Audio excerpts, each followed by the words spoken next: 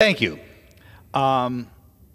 It's unfortunate that this week the quality of intellectual thought in this country has to decline the degree to which we have to bring a resolution to the floor condemning socialism.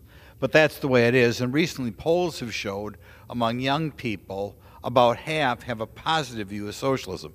Now, of course, these are young people whose opinions are largely gathered not by personal experience, but by what their school teachers tell them or what they see on television, so that may be part of the problem, and hopefully they'll grow their way out of it. Nevertheless, I do feel it necessary to make some statements as to why socialism is an inferior way to govern and is completely incompatible with people who want to live in a free society. The first thing you know about socialism, of course, it leads to material goods which are not as good as those under a free market system. A lot of that means because the government controls everything, you don't have an opportunity to have competition. The poor restaurant, the poor manufacturer is never forced out of business, never forced to improve, and as the result, it means a poorer society. And a lot of times the material goods by itself is one of the reasons throughout history you see people leave the Marxist, totalitarian, or Marxist socialist sort of society and flee towards the free market system. Cubans leaving to come to the United States. When I'm at the southern border, the Border Patrol always talks about the Cubans, some wealthy by Cuban standards, a lot of Cuban doctors coming here, wealthy by Cuban standards, but still they can become much more wealthy in the U.S. In the old days of the Cold War, people from East Germany fleeing to West Germany, from North Vietnam to South Vietnam, to get to a country in which there are more goods and more quality. But I always feel it's a little bit wrong to overly focus on the fact that the free market inevitably means much better material wealth. It also deals with the freedom to do anything else. When you have a socialist society, the government in a pure socialist society employs everybody.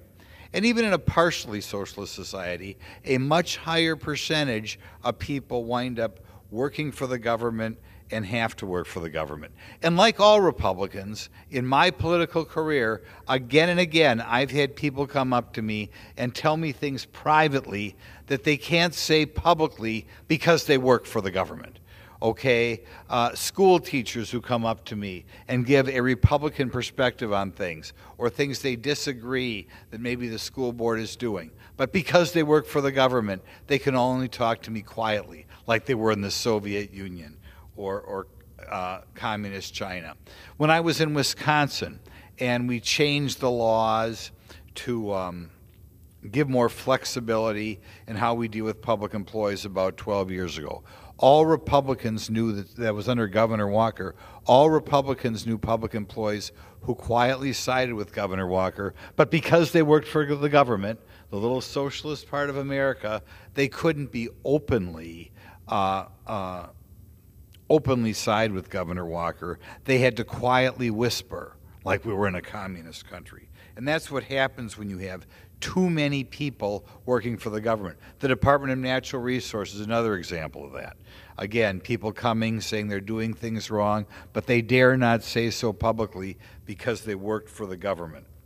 And of course, in addition to employees who work for the DNR, work for the university, it's not just political beliefs that they may have to hide. In the intolerance area of a very liberal political entity, I'm thinking of Dane County, which is where Madison, Wisconsin is, people are, again, in that where the government's so big, they're forced not only to hide their political beliefs, they may have to hide their religious beliefs, because they are afraid that when it comes to promotions, when it comes to hirings, when it comes to firings, it could affect them negatively because such a high percentage of jobs come with the government. But it's not just that. In a pure socialist society, because there's a shortage of goods, the ability to purchase goods can also be dependent on towing the party line. We know that in Russia, or previously Cuba, the ability to purchase things is dependent on towing the party line. You can work all you want, but unless you're a member of the party or toe the party line, you can't get the good quality goods that are there. And that's inevitably something that happens when the government becomes so powerful. Other perks are restricted if you don't toe the party line. Things like travel in a socialist state. Over time, you begin to have restrictions, and maybe the opportunities to travel abroad are only given to people who have displayed fealty to the state. One of the things I'm told in Cuba to look out for is Cuba, of course, being an island nation. You would expect to have lots of boats all around the island for people to go and fish, people just to take advantage of the Caribbean. But in fact, there are very few boats because Cuba is a socialist country, and they're afraid people will use those boats to leave the country. And that's another trait that you have in advanced socialism. Other things they may stamp down on you for, they restrict your free speech because they don't want anybody saying anything that might be something the government disagrees with. You look at communist China, even though they to a degree have a free market, the huge government, because they're afraid of any dissent, anybody telling the truth, cracks down on churches. And it seems hard to believe that you cannot openly talk about Christianity, openly talk about Christ in China, but I'm afraid you can't. Falun Gong, you hear about in China, saying things that maybe aren't approved by the government, and therefore people crack down on that organization as well. So, in any event, when young people say they're for socialism, or if you have any children or grandchildren out there who say they're socialism, point out to them the inevitable lack of freedom that comes with it. That a high number of people have to work for the government. And if you have to work for the government, they can promote you or hire you or fire you based upon political beliefs, based upon religious beliefs. In a free market system, there always are, well, really unlimited, almost unlimited number of people you can work with, so many different businesses, and in a free market system, if you don't like to work for someone else, you can always start your own business. That's something that you can't do under socialism, or they want to make it very difficult.